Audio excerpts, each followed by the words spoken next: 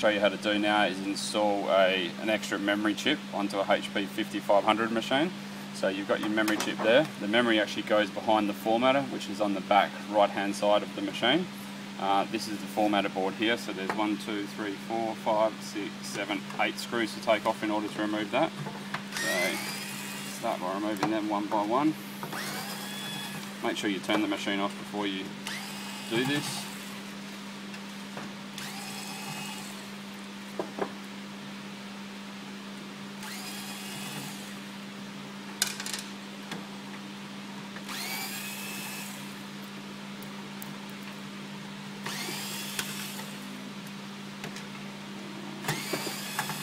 Last one there.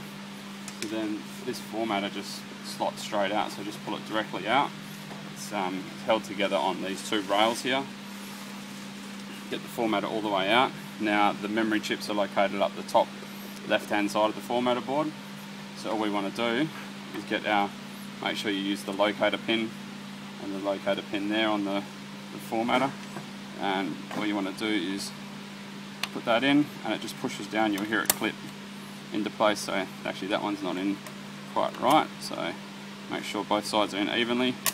Clip into place. You'll see the two little lugs there and the lug there, so the lug each side will actually line up when it's nice and flat, and this will look nice and smooth along here.